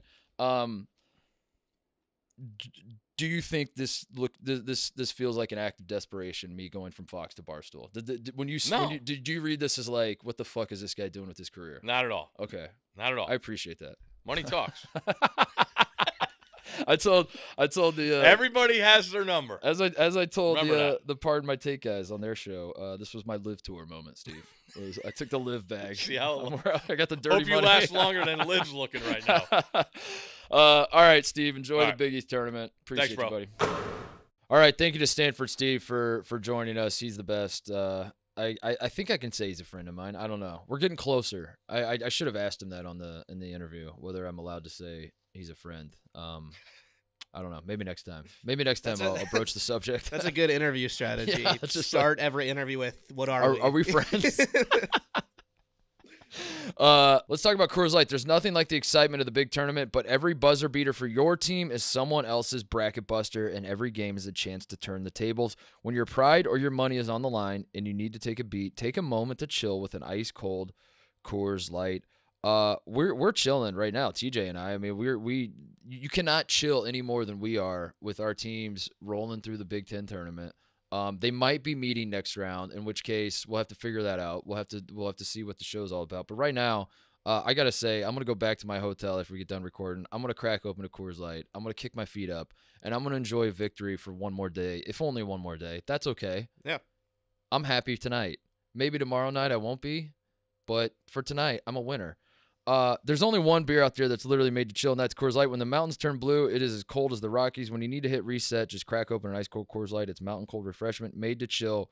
When you need a strategic timeout from the madness, reach for Coors Light. It's the beer that's made to chill, so you can refresh the spirit and jump back into the excitement. Get Coors Light in the new look delivered straight to your door with Drizzly or Instacart by going to CoorsLight.com/Titus. Celebrate responsibly. Coors Brewing Company, Golden, Colorado. And now, here is Merrimack head coach Joe Gallo. All right, I'm now with Joe Gallo, head coach of the Merrimack Warriors, the best team in the NEC, regular season champion, conference tournament champion. If you turn on your television on Thursday and Friday for March Madness, you will not see this team play, though. Why is that, Coach? Make this make sense for all of us listening. What the hell is going on? You won your conference tournament. You're the best team, and you're in Division I. This is very, very confusing for the casual college basketball fan. Yeah, so I don't know if I'll be able to make sense of it for you, but I can tell you what we're going through right now. We're in our fourth year in what they call a transition period. We were a Division II school for however many years, and then in the 1920 season, we we moved into the NEC. We started our 4-year transition, and as part of that transition, the rule's been forever. That you are not eligible for postseason to play in the NCAA tournament or the automatic bid through those 4 years. So we just finished that fourth year, and we will be finally eligible next year. What is the rationalization? I don't. It doesn't track. I've thought about this for a while because I'm. I don't know. I'm a logical man, so I hear stories like this, and I'm like, this sucks. This is really bad for the team, bad for the kids. I hate it for them, but I'm sure there's a reason. There's got to be a reason. I can't find a reason. This makes no sense to me.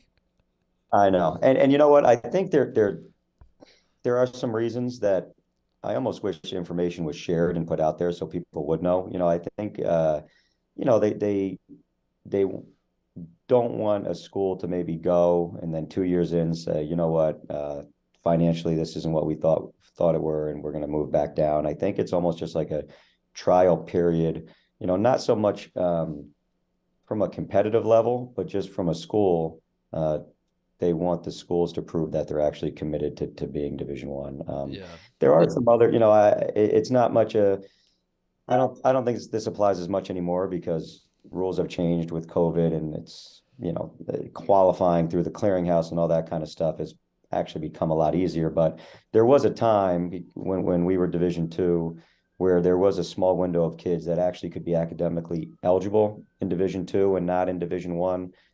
We didn't have any of those kids on our roster, but I could see that being an argument of, well, these kids wouldn't have been eligible to play Division I academically in some cases. So I don't know. There's a couple of reasons like that may make a little more sense to people, but we tried to, and we tried to not use that as a crutch. We won our regular season title in the very first year. I know. I was going to ask you about that. So you've been down this road before a little bit, but that tournament, correct me if I'm wrong, did you get to play in the conference tournament, or did it get canceled before COVID before you got the chance? We did not. This is the first time. I think that the transition over the last 4 or 5 years is becoming more and more popular. And these conferences just started to let. Yeah, Bellarmine last year I think was in the same spot, right? Like they were. So what is your messaging to your team? What is the vibe like? What is just the overall feeling in the locker room when you win the NEC crown? But also now your season's over. You know what? To be perfectly honest with you, I don't think the vibe would have been any different if there was a tournament at the end of it. I think we just mentally prepared for it on the front end of it. We were open and honest with kids and families when we recruited them, right? That's probably the toughest part is trying to get kids to come to your school. Every year it got a little easier. The first year was like, you'll never have a chance. Then it's all right, you'll be your senior year, your junior year, your sophomore year, your freshman year. So I think because we were prepared for it, it's not like they pulled the rug out from under us after we won. We were just focused on winning that championship, and the guys went crazy and they were celebrating. They were in the locker room forever. I was in my office having some beers with some buddies, and we acted as if it was the greatest thing ever. You did. And it was. You won. You won going into the season. This was the ultimate prize for you guys, I guess, because you knew there could be nothing else after that. So in that regard, huge success. So for people that just this week maybe first heard about Merrimack basketball, and this story has elevated itself to where now there's an awareness of your program. You correct me if I'm wrong. You played for Merrimack. You're an alum. This is a I did. yeah. So what is it that for my audience you would like them to know about Merrimack basketball? What is it that you feel like your program stands for and all that sort of thing?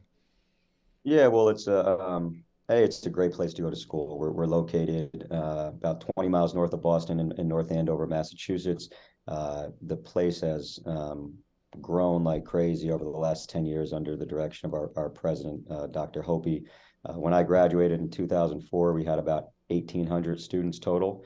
Now we're pushing 5,000 with undergrad and graduate, buildings on campus everywhere. Just a really fun community and place to go to school, and always have had great people here. That's what I always loved about the place. I was here as a player. I came back as an assistant coach.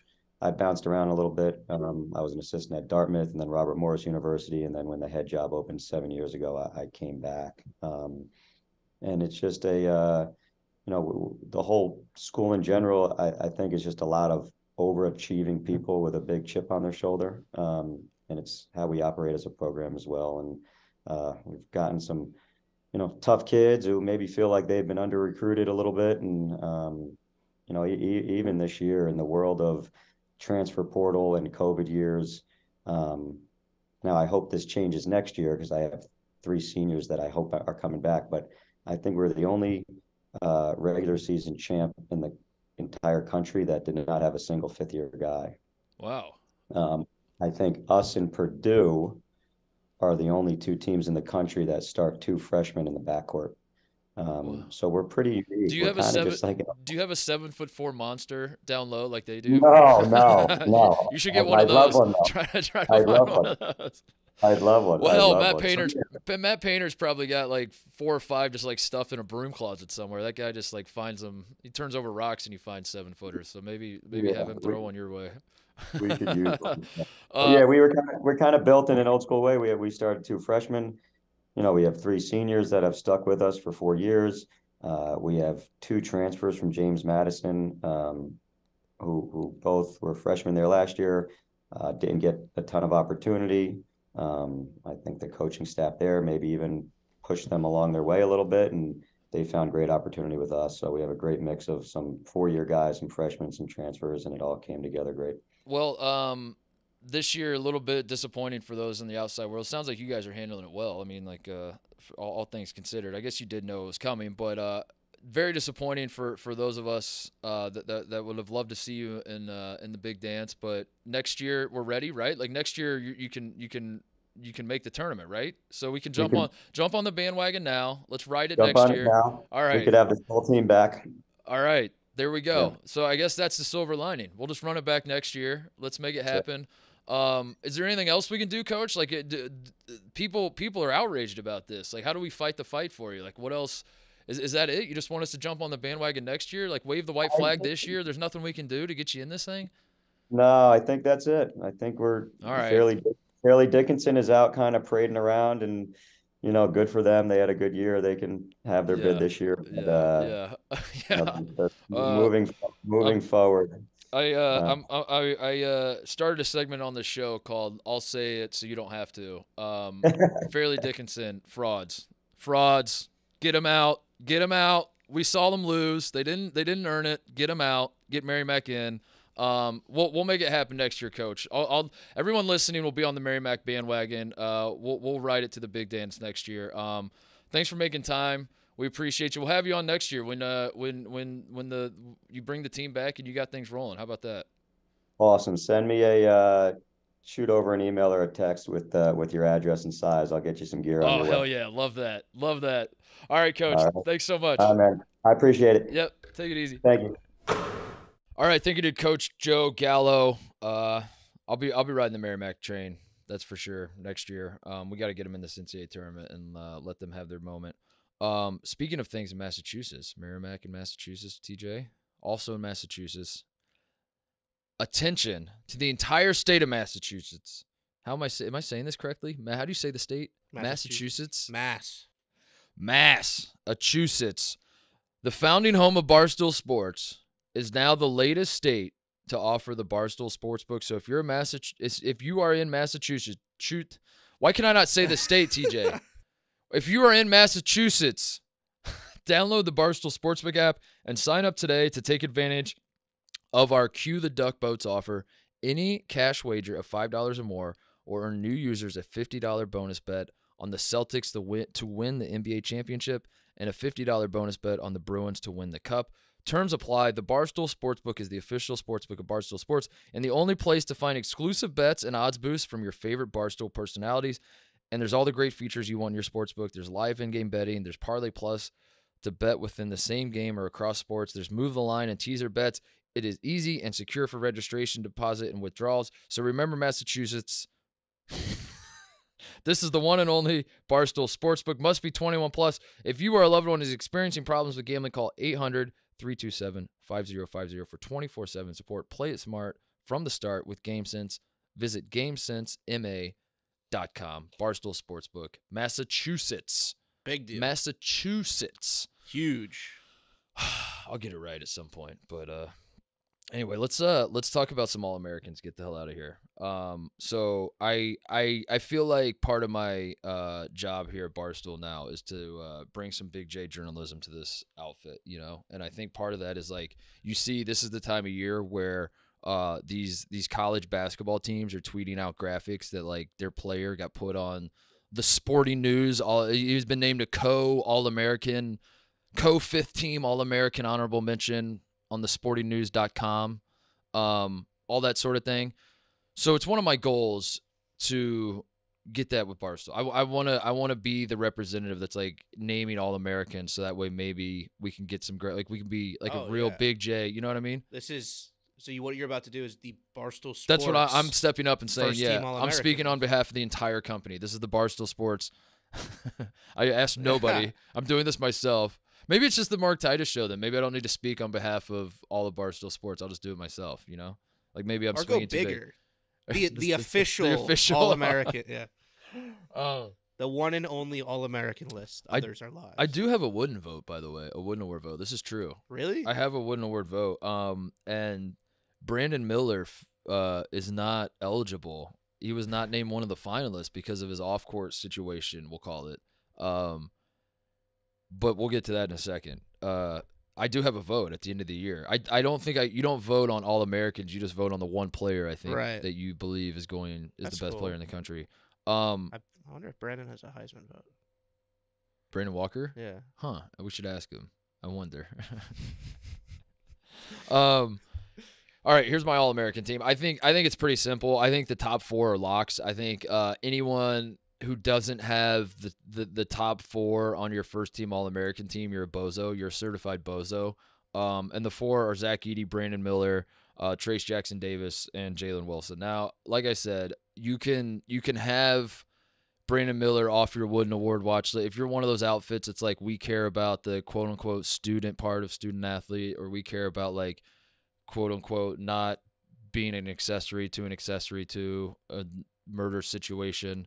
If that sort of thing is important to your criteria for naming All-Americans, I understand that. It's your prerogative. You can do that. I'm listing to you who I believe to be the 5 most talented basketball players in college basketball this year. Edey, to me, is who I'm going to vote for Wooden Award. Spoiler alert, that is not much of a surprise. There was a moment there where Indiana fans thought Trace Jackson Davis had a shot to beat Zach Edey for Big Ten player, and I still think he did by the end. I think if they would have done you wouldn't have got much argument out of me.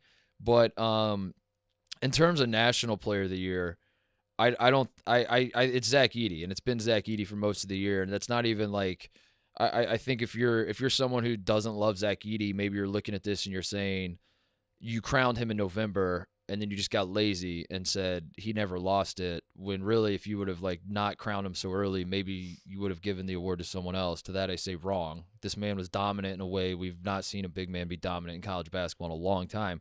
I mean, I genuinely, Purdue fans will take this the wrong way because every single time I talk about Purdue, no matter what, I could say Purdue will win the national championship by 48 points, and they'll say, why do you not think we could win it by 50, Titus? Are you a hater?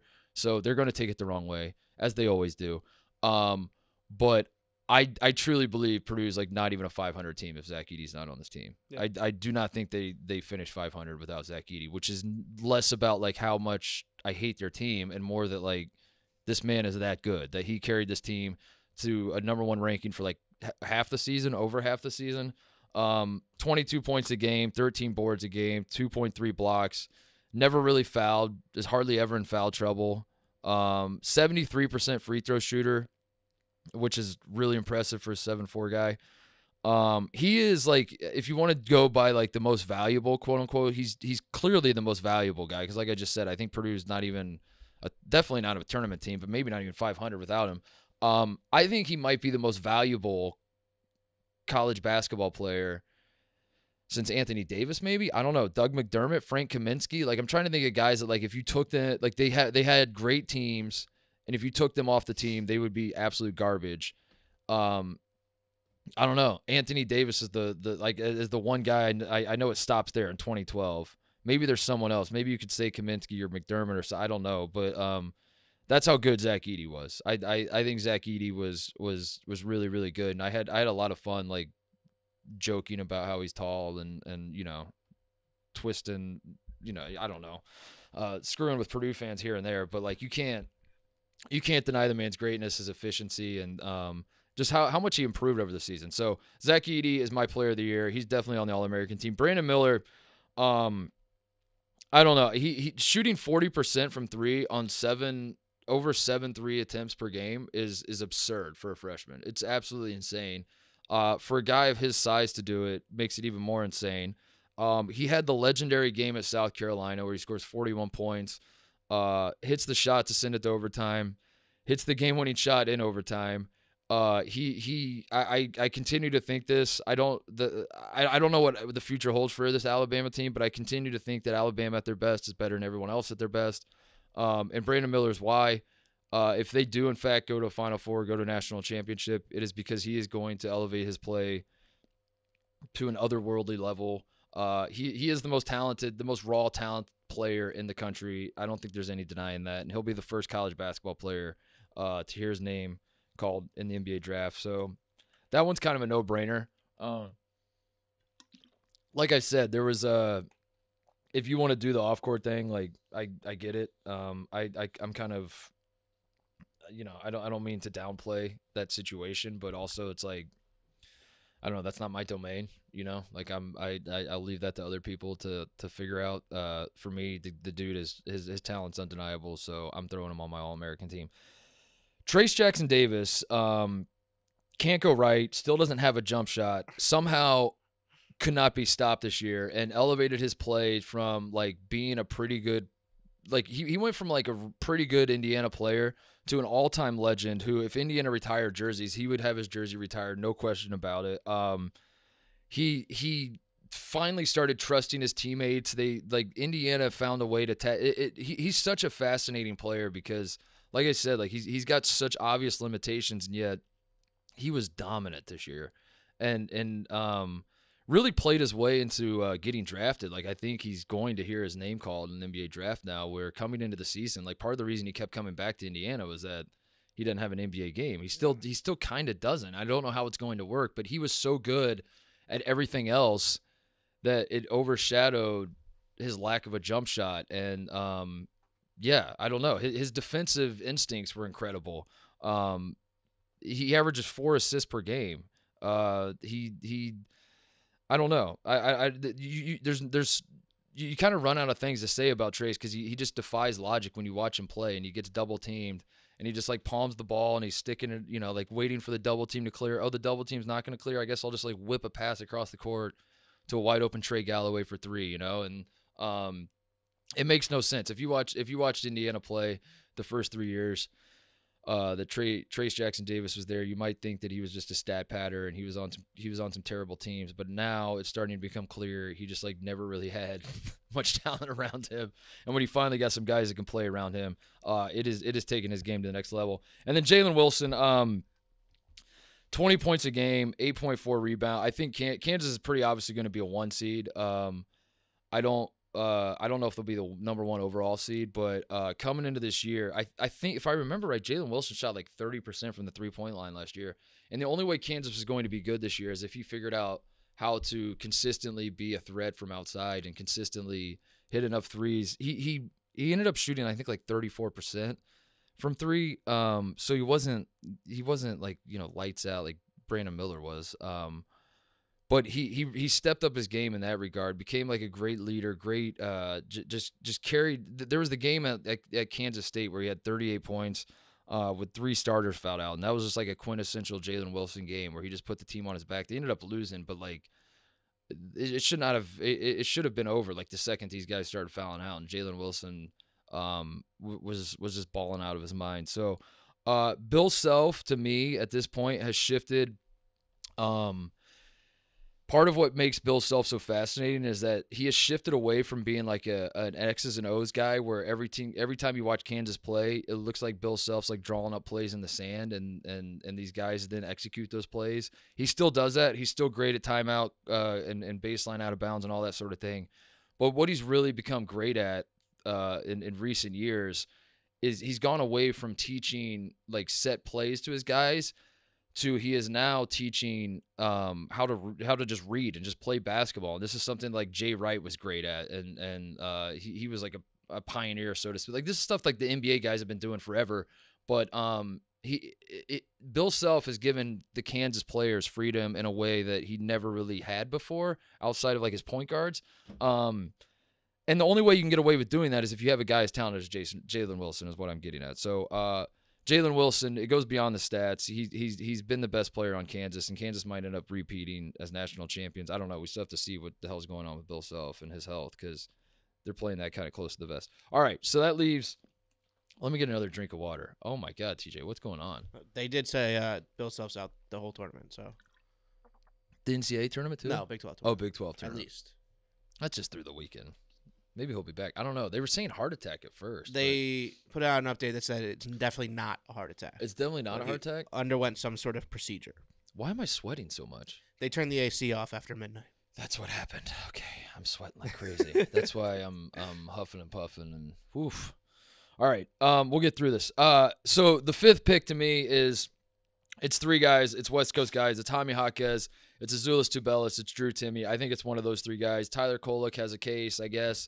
Jalen Pickett's been awesome for Penn State. I don't think the team was good enough to really make his awesomeness matter to that level to get him to the first team All-American level. He's great too. I don't know. There are a lot of different guys. To me, it came down to the final 3. I thought long and hard about it. And ultimately, I landed on Jaime Jaquez. First of all, the other 2 guys are defensive liabilities in a way that Jaquez isn't. Secondly, Jaquez and UCLA are the better team, and the reason they're the better team is because of him. I don't know. We're kind of splitting hairs at this point. If you like one of the other 2 guys, I'm not going to get too upset. But Jaquez is – I know it's not a Lifetime Achievement Award, but he is the heart and soul of UCLA and has been for years. And you sit – like as a guy who believed until Jalen Clark went down that UCLA might be the best team in the country, and they still – like I've been saying, I still think they have the goods to win the national championship. It's just going to be obviously a lot harder now. The fact that Jaquez is that team and finds a way to have an impact on games, even when one facet of his game is not working on that particular night. You can't say enough about the guy. Like if you want to do it the way you're like, if you had 5 Jaime Jaquez's, you might go undefeated, if you're doing that deal. Like the aliens, what's the hypothetical if the aliens come down and challenge us to a game of Are you doing Max Kellerman? I want Iguodala. I want Iguodala. Yeah, that's what it was. If the aliens come down and they're like, you have to clone someone and play. They said one shot to save the fate of the universe. They got the death beam pointed at Earth. I want Iguodala. No, if you had a team full of Jaime Jaquez's, you would have one hell of a college basketball team, and he's just a special treat. And hearing him talk after the Arizona, after his senior night in Arizona, when he was talking about how tickets used to be $2 when he got there, and he was Mick Cronin's first class, and I understand that like that this isn't why I think he belongs on this year's All-American team, because it shouldn't work that way where it's a career achievement, but I think he is one of the 5 best players in the country. He won Pac-12 Player of the Year over Tubelis because his team was better, but I think he just has more of an impact on both sides of the court. Timme is a defensive liability, and Tubelis is basically right there with him, and that should matter as well. So I had Jaquez as my 5th All-American. Coach of the Year, I'll I'll be honest. I think Coach of the Year we should just wait till the national champion. This is one of the best takes I have. I believe that the Coach of the Year every year in college basketball should just be whoever wins the national championship, because that's what every coach is trying to do. And the guy who does it is the only one that did, and he should therefore be the best coach in the country. But for some reason, it doesn't work that way. I had 5 names written down. Rodney Terry and Jerome Tang in the Big 12 are 2 guys that got a lot of love. Depending on what publication you're looking at, I think both of them were winning Big 12 Coach of the Year. Certainly, some were winning National Coach of the Year. My problem with both of those guys, so Rodney Terry takes over for Chris Beard. Very weird situation. Gets Texas to be the 2 seed in the Big 12. They're probably going to be a 2 seed in the NCAA tournament. They could go to a Final Four very easily. So he's done a great job of keeping that ship afloat. And Jerome Tang loses Nigel Pack in the transfer portal, picked to finish last in the Big 12, makes Kansas State. I forget how high they got ranked at one point, but they've been top 10 for a fair chunk of the season. My problem with both of those guys is that they ultimately didn't win anything. And I guess that's just a me problem. But like I said, I kind of think I don't know. It doesn't really make sense to me for you to be Coach of the Year if you didn't actually win your conference or win. I don't know. I've never really understood that. And that is to say, I still don't understand how Chris Collins won Coach of the Year over Matt Painter in that regard. Matt Painter won the Big Ten, and Matt Painter he lost Jaden Ivey and Travion Williams, and won the Big Ten still with 2 freshman guards. It makes no sense to me. I thought that was the goal. I thought we were going into every season saying, how do we win the Big Ten? How do we win the Big 12?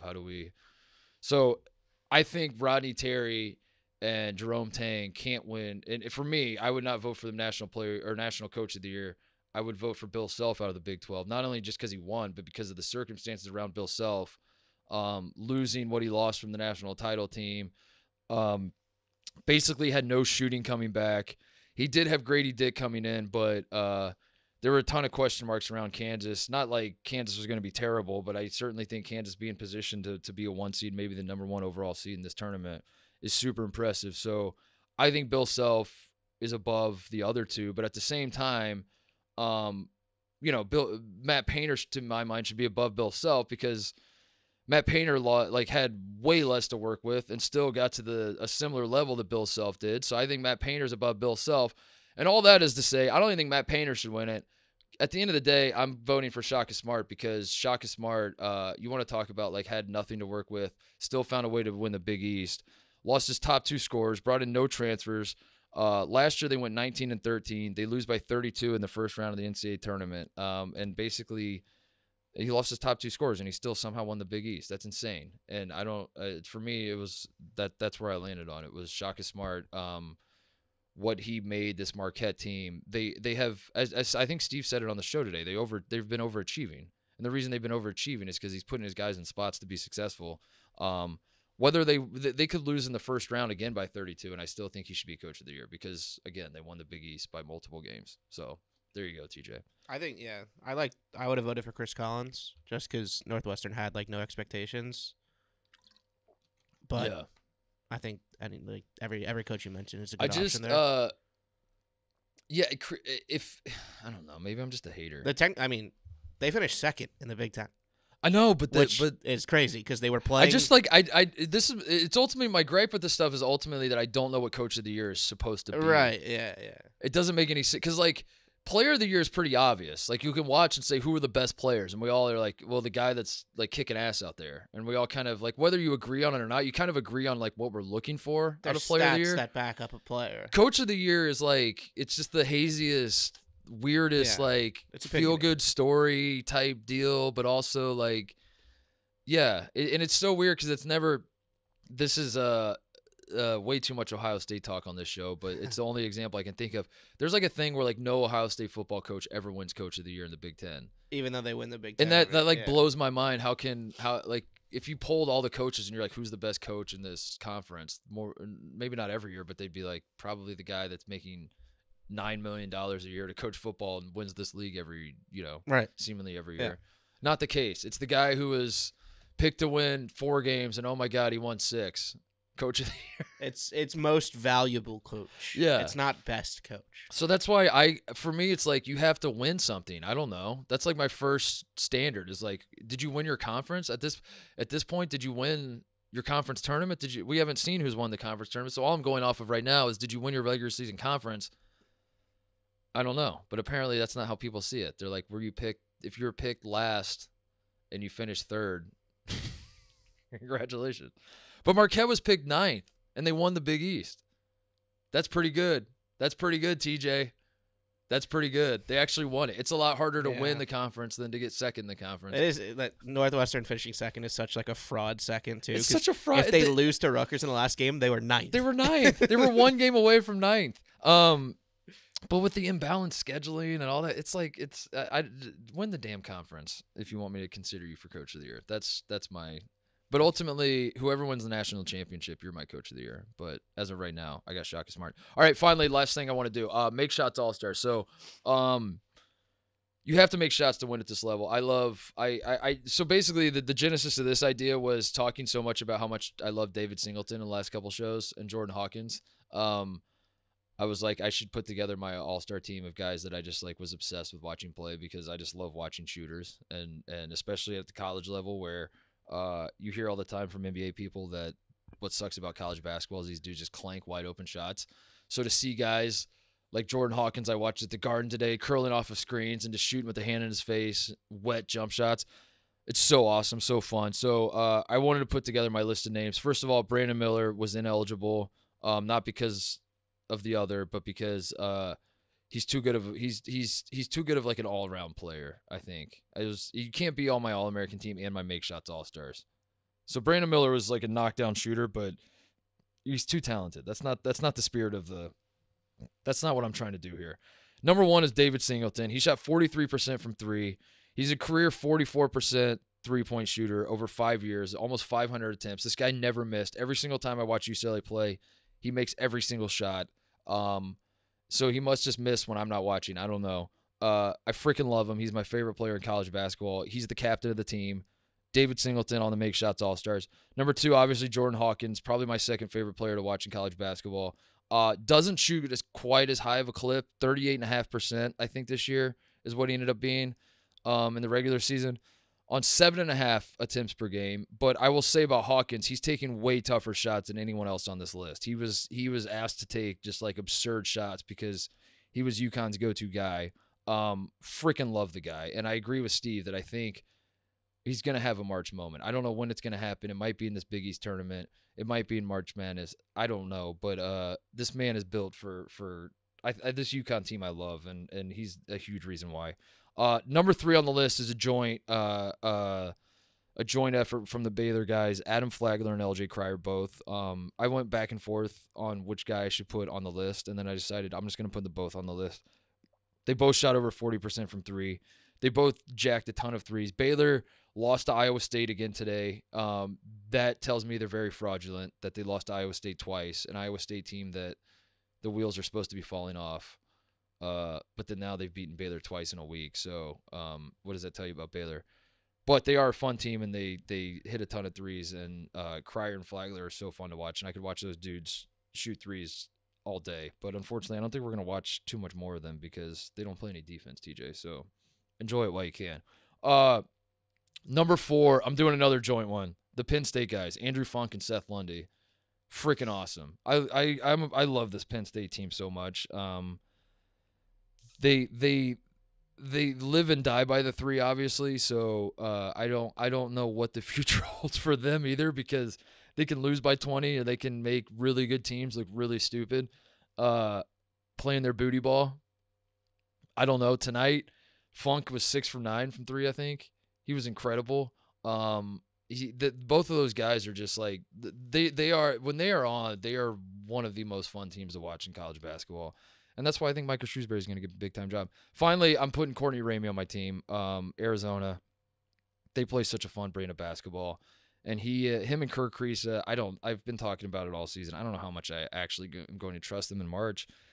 But when Courtney Ramey was open this year for Arizona, the ball was going into the basket. And playing an up-tempo style for Tommy Lloyd was a ton of fun to watch. So He's the fifth member. So it's Jordan Hawkins, it's David Singleton, it's Courtney Ramey, and then it's basically Adam Cryer. I'm combining them into one person, and Seth Funk is what I'm doing for Penn State. So there you go. That's it. That's all I had. I just wanted to shout those guys out, TJ. I love shooters. If you make shots, I love you. So I love all those guys. Seth Funk and Adam or LJ Flagler and Adam Cryer. Yeah, I don't know. I'm just trying to mix their names together to make them one person. I like Seth Funk. Seth Funk's a good name. That'd be a good name. All right, shout-outs. Anything before we go? Arizona State's beaten USC by 16. Whoa. It's 44-27. My math is wrong. That's more than 16. That's 17. That's 17. Whoa. Second half. Whoa. So Arizona State's in? I guess. That's got to be in, right? Depends on your bracketologist. That's right. Yeah. Didn't it? Was Schwartz was down on when he was on the show? He was like, "We suck, Arizona State." He said we suck, but he said, "Come Thursday, I'll have my gear on and be ready to go." Like he bought back in. Okay. Yeah, that's interesting. I'm probably gonna get a text from him a little later. It's like, we're back. We're back. That's March. They're gonna get stomped. I want to shout out Tim Miles, head coach of San Jose State. He's got the Spartans in the Mountain West semis, which is a massive accomplishment because they have been one of the worst Division I programs for a while. He was fired from Nebraska. I was really sad when it happened because he's awesome, and he was an awesome figure in Big Ten basketball. You remember him, right? Or no? Was this before your time? My brain kind of turned on in like 2017. Dude, you 2016. My brain kind of turned on in 2017. He was such a character, dude. When he got fired, he like almost apologized for, like he was like the nicest guy in the world. He freaking rules. You would have loved him. Yeah. He ran out the Big Ten tournament. I remember like his last Big Ten tournament, he was like running through the tunnel and he tripped and like fell and in the tunnel, and then he gets up and like starts. Oh at the yeah, crowd yeah. I and, do. Yeah. Yes. Dude, he was awesome. He was a great interview, and he's always Anyway, he landed on his feet. He was an analyst for a year or two, and then took the San Jose State job. And yeah, they've been a garbage program, and he's got him in the mountain. I don't expect him to win the Mountain West or make the tournament or anything, but the fact that he's got him there is pretty wild given the circumstances. Shout out Ben Vanderplas, broke his hand for Virginia. He's out for the year. That stinks. Yeah, no other way to describe that situation than it stinks. Shout out John Fanta was helping out Red Panda today at the Big East tournament. This man is such a showman. When I tell you, like he's tossing the bowls to Red Panda, and as he's getting ready to toss them, he's like looking into the camera because the camera is like feeding to the Jumbotron, obviously. So he's like pointing at the camera with the bowls in his hand as he's like throwing them at Red Panda. The man just knows. He knows how to put on a show. I was more enamored with John Fanta throwing the bowls to Red Panda than Red Panda doing her stupid little bullshit that we've all seen a million times. Did we get a report on how she did? Because she's had a rough season. Dude, rough season. I got her on my next 4 out. By the way, she is. She's next 4 out. Halftime show bracketology. I've said my number one overall seed every single year is the local youths playing basketball. Like 12 on 12. Like you get like 24 Everybody little kids. Gets some time on the court. And they're just running around and it's chaos, and like they're shooting from their shoulder, like just catapulting the ball up to the basket. That's the best halftime show. Red Panda, so she did 2 shows, I was told today at Big East Tournament. The first one I saw, the second one I did not, but I heard about. The first one was rough. It was really rough. And in fact, I was sitting next to Jake Marsh, our sweet, sweet boy Jake, who in his naivete was like pulling out his phone. He's like, "Oh my God, it's Red Panda. Oh my God, it's Red Panda." And I said, "Jake, buddy, I hate to be the one to tell you this, but she's not. She's lost a step or two." Yeah. And he's like, "That can't be right. It's Red Panda." And I'll be damned, she was dropping bowls left and right. And Jake looked at me like everyone at this company does when like things go wrong. When I say things and then they go wrong, they look at me and he said, "You did this." And I was like, "I didn't do this." Why do you hate me for speaking the truth? Yeah. she was dropping like crazy. But then I heard tonight in the second, the second session of games at the Big East tournament, she killed it and didn't drop a single bull. Was what the reports. But I found that interesting that I wasn't there to see it. Right. So I don't know if I'm being lied to. I don't know what's going on, but Red Panda second half team.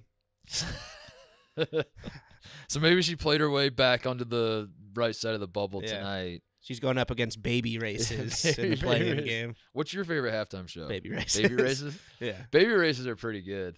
I saw a corgi race in Indiana when I was in Bloomington. They did a corgi race, which was pretty solid. Baby races are good. I gotta figure it. Like somebody's got to do something new. Somebody's got to bring something out. Like there's too many dog acts. They're cool. Yeah. They're great, but somebody's got to invent something new that I could watch. I hate to say it. This is God, dude. I'm just becoming a curmudgeon, I think. But like the frisbee dogs, like I don't know if it does it for me anymore. Yeah.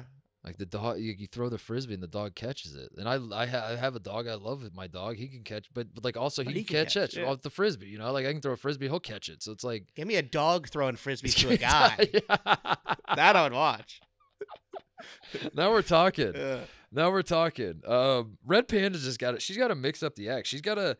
You know how we like look at basketball players and we tell them to add something to their game in the off season?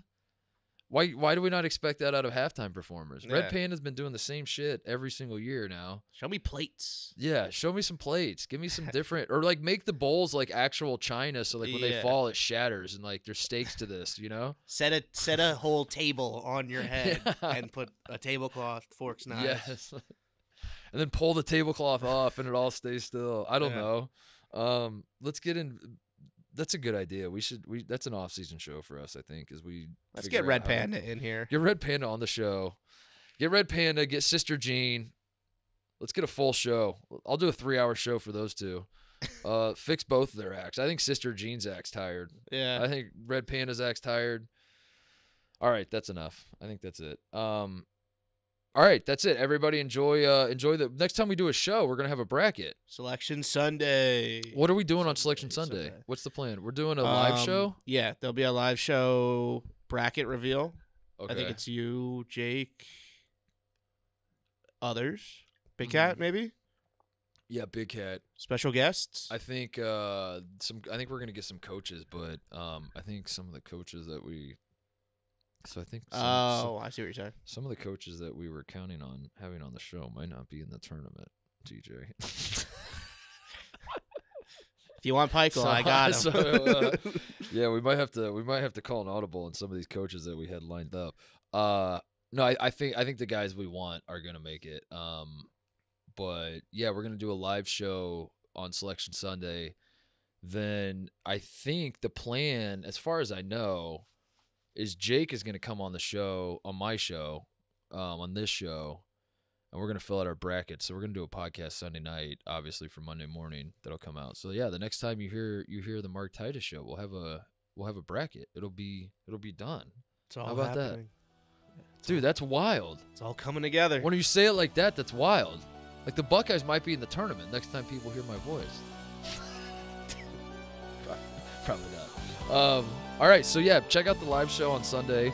We'll be sure to promote that, obviously, from all the channels, and you can watch us do that. But then, yeah, we're gonna do a podcast that night and put it out Monday morning. So we'll see you guys then.